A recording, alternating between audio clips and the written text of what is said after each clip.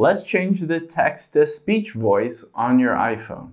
Now your iPhone has the ability to translate any text over to speech and say it back to you if you want it to read. So you can change the voice to a bunch of different cool options.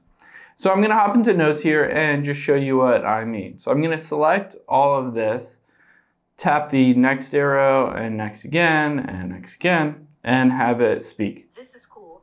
So you can see that I have just the default Siri voice on here. If I wanted to change that voice to something different, let's hop out of here and open up Settings.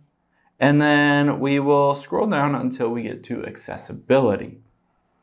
Now on here, you can see Spoken Content midway down. I'll tap on that. And you can see midway down is Voices. I can tap on that. Now under English, which is of course what I'm using, I have it set to Siri voice number 2.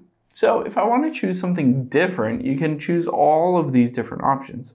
If you scroll down, I kind of like this one right here, Bad News. It's kind of a fun one. I'm going to tap on that and let's hear what it sounds like if I do that text-to-speech using this.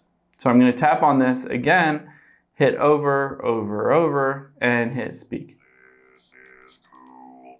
You can see it's kind of this really deep, weird sounding robot. Let me play it again for you.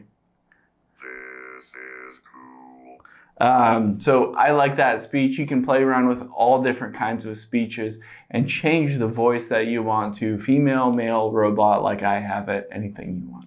Hope this helps. Thanks for your time today, and I'll see you on the next one.